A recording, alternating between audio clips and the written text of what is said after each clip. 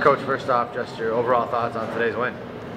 Well, we knew we were playing against a very talented Sweden team, and I don't think the score was any indication of how we thought the outcome was going to be. But you know, I'll give credit to our guys. They stuck to a team game. You know, we focused on trying to eliminate them in the D zone because we know how well they can cycle the puck. And for the most part, I think our transition game was excellent. I don't know how many goals we scored off it, but certainly we generated a lot off our transition game. So, in all, I think another key thing was our special teams. We had some excellent PK, some opportunistic goals on the power play, and our goaltending was solid.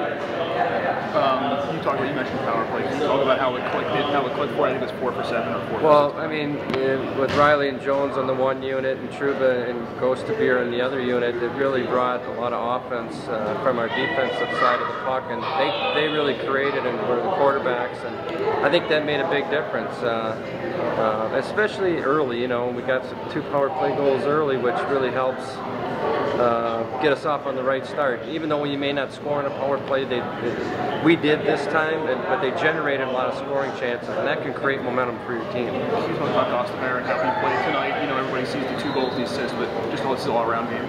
All-around game, good. I think his defense has been getting better throughout the whole week, and his stick is certainly good.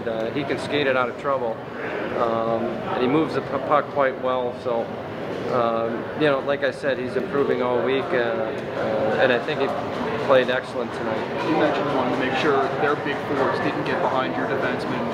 Can you talk about the way that unit of 6 played, especially in your own zone? Well, I think we focused on that. They cycle the puck well. They're big bodies, so we have to contain them. You know, we can't get into a pushing, shoving match because they protect the puck so well. So if we can keep them to the outside and push them out, instead of getting them close to the net, I thought that's what we did real well. And I thought our support immediately after we engaged in the zone one-on-one was there, and we were able to come up with some loose pucks. Coach, what do you think of John Gibson tonight? Well, I'll tell you what, in the second period when we really needed saves, I mean, he made a glove and a pad save that, you know, kept the game without reach for Sweden, and was a big-time difference maker.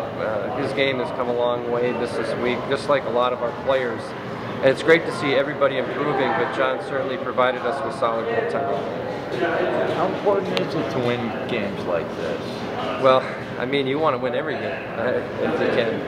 I think it creates a lot of confidence and in the team, knowing that, you know, playing against good competition, and that can only get better. I mean, leaving this week and being able to beat a team like that the way we did, and is a great, I think, vibe within our guys.